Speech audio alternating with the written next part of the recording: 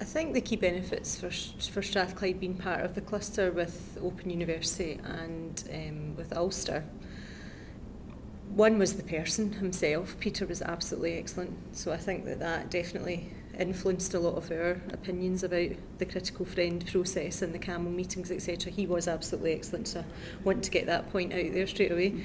I think just having a go-between and a link with the centre, really helpful to have someone who is able to arbitrate if need be, because we had a lot of big personalities in the team and we had a lot of things that we all felt were very important, and it was nice to have someone there to just sort of try to join up all those conversations and keep us on track sometimes, so that we didn't go veering off into other directions. And just to have a dedicated communication person I think is really important, because most of us on the project had other parts to our role other than JISC work. We also have other things that we do in the university, so it's really hard sometimes things can drift, and I think Peter always made sure that it never drifted over the 4 years. It's a long time to keep that going, it's a long time to keep the momentum, it's a long time to keep even just with people changing sometimes in the team, to keep the links alive. So I think the role of the critical friend was really pivotal in keeping us all on track with that. And what do you think are the key skills, really, attributes, elements that make a good, really good, effective critical friend? I think objectivity, someone who has an understanding of the whole sector and the pressures of the sector. Again, Peter never expected us to do, he was quite realistic in his expectations of what we could achieve in the timeframes that we had, or what we could achieve in line with the wider objectives that JISC had set him. So he was quite realistic. He wasn't overly demanding, which was ideal. I suppose it's kind of like someone that's there in the background without always being in your face looking for you to do things. I think that was really helpful. I think a great facilitator. I think someone that can keep us going, but not, he let us talk as well. He wasn't always straight in, leading us down a JISC path. He was quite happy to let us all talk about our own context and our own university, and I think that was really important, because I think sometimes if you had someone that was drawing you back all the time into, oh, but this is what the programme want, we maybe wouldn't have come up with some of the things that we did, because it was a more organic process. Sense of humour, I think, is important as well. Again, there's lots of personalities in the room and lots of different... and we managed to achieve quite there was a confidence as well with our critical friend. He was like a confidant. We were all able to talk to him, and I think because he was like that, we all got to know each other quite quickly, and we could all speak quite freely and quite openly in our clusters, and that really helped us. There was no kind of concerns about speaking our mind or speaking openly. Everything ticked along nicely. So yeah, I think those things, I don't know how you find them, they're quite hard to find in people, but diplomacy, objectivity, sense of humour, and a real in-depth knowledge of the sector, I think was what we needed. And in terms of sort of the kind of context you would think a critical friend will work effectively, in terms of the types of projects that they would be most helpful in or effective in? Did you get a sense of that? I think because of the long-term nature of the programme that we were involved in, it was really important to have that continuity.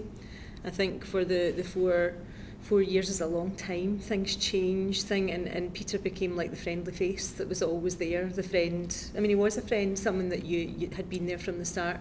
So I think that is important, if you can have someone who's there from the start right through, so that you get the continuity, keep the momentum going. Again, with there being so many stakeholders, I think projects that involve lots and lots of stakeholders, you need someone to make those connections. It's also a massive programme for JISC to manage, and I don't think it would have been easy for them to manage it at the level of detail that the critical friends allowed them, that other sort of arm to help them, because I think it would have been a massive challenge if you didn't have them to go through to keep things focused in the clusters. And even again, just this confidant idea, because institutional change projects are tough. they can be very political, they can be very they change, particularly over the 4 years, and having someone that you could go to as the first point of contact if things maybe weren't going as well as you'd hoped they would go was really, really useful. Really useful. Great. You touched on there about obviously their role as facilitator in the CAMEL process. Yeah. How valuable was having a critical friend taking on that facilitation lead in actually? It was invaluable. I don't think it would have I don't think you would have done half the things that you had done if you don't have that dedicated person who just keeps it all going and keeps us all in line with. I think Peter became a bit like our alarm clock, where we knew that the email would come in, right, we're all ready to mobilise for action, but we were quite comfortable in the quiet periods because we felt as if he had it all under control. He was communicating with the wider team and bringing back the messages to us, so we were quite confident to go with whatever directions he gave us. So it took a bit of pressure off us, I think, because it's hard enough doing the actual work, never mind worrying about all the other administrative things that go with it, all the other deadlines, all the other activities that are going on, so that it took a bit of pressure out of the situation for the projects, I think. Okay.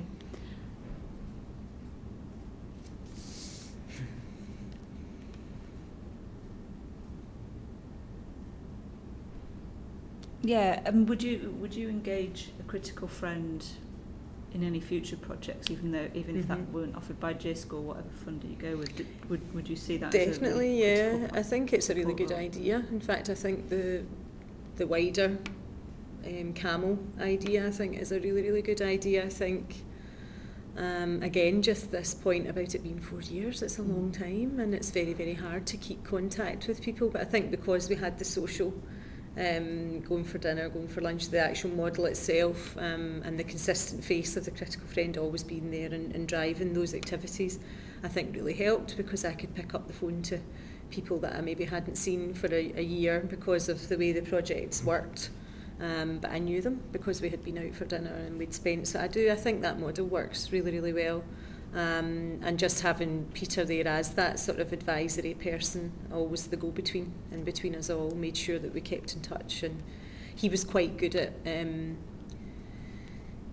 contacting people on our behalf when it was necessary, but also good at encouraging us to say, well, why don't you contact Ulster and you both arrange that, or why don't you contact Open University? So encouraging us to establish those relationships between ourselves as well. So yeah, I would definitely go for it again if it was on offer, or even think about something similar. I'm thinking about how we could use some of that method in some of the project teams that we use within the university as well, because I think often if you work with different departments, different faculties, different areas, it's very, very difficult to keep that degree of objectivity. So having that facilitation role in a situation for any institutional wide project, whether it's internal or external, I think's definitely a good thing.